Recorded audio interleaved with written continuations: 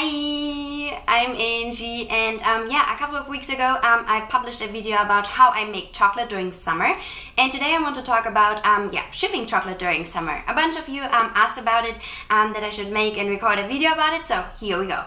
I would say that I'm going quite deep into this topic because there's a lot to say. Like the last couple of years I made a bunch of experiences, good and bad, and I just want to share with you what I've learned in the last couple of years. 3 things to say before I even start with giving any tips or advice. I live in the US. You might live in a different country, so not everything might apply to you. Shipping during summer is really expensive, so you need to figure out on your own if it's even worth it to do it, or if you just say, hey, I'm not shipping during summer. But what you could do is add a handling fee on your website, just to recover the cost of all the shipping materials that you will need. And the third point is that my method of shipping chocolate during summer is not 100% guaranteed that your chocolate will arrive in perfect condition, meaning unmelted.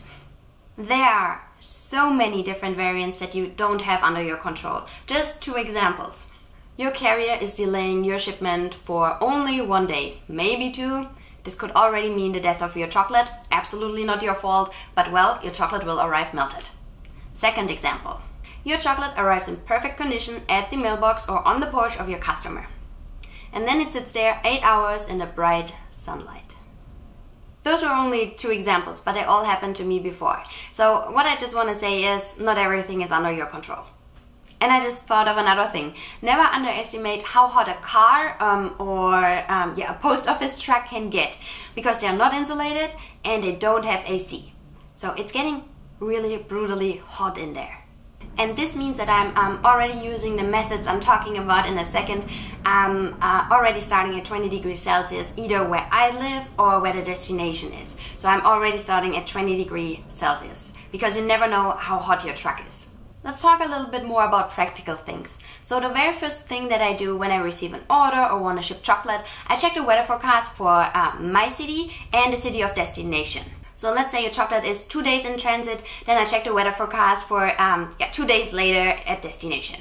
I don't ship when the temperatures are above 30 degrees Celsius. Like, I'm canceling the order, I give a full refund, that's it. I'm just not feeling comfortable with shipping above 30 degrees Celsius. And 30 degrees Celsius is not a number I made up in my mind. So I sent a couple of different boxes with chocolate to a friend's family in Arizona. And I think one year there was a heat wave and I shipped it because I really wanted to see if it would make it.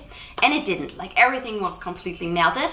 But a couple of weeks later, or maybe even a year later, I did another couple of tests and shipped it over. And I think it was around 30 degrees Celsius.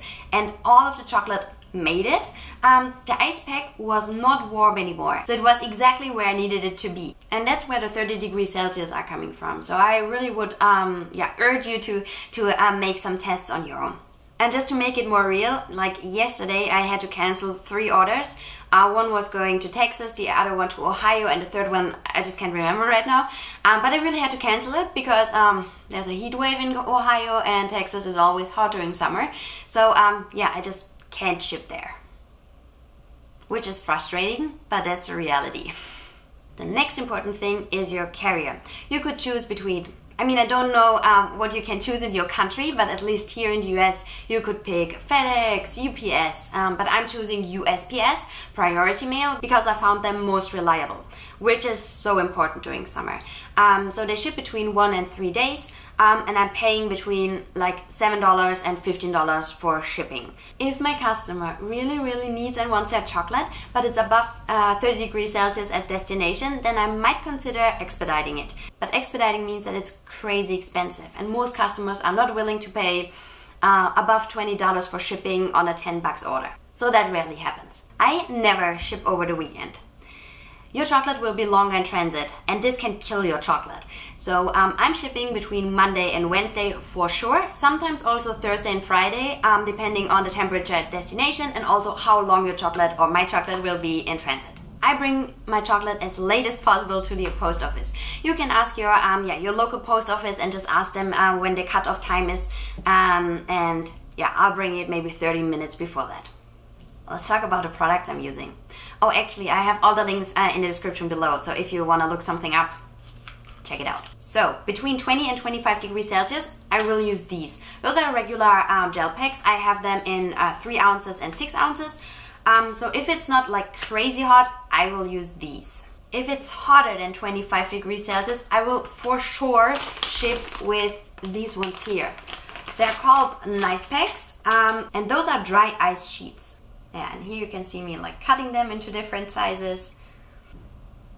Once you've cut them all, yeah, you just have to massage them for a little bit, so yeah, they soak the water better in and it goes just a little bit quicker for maybe, yeah, 30, 60 seconds or so, and then you let them sit for another couple of minutes, and then you can pat them dry and put them into your freezer.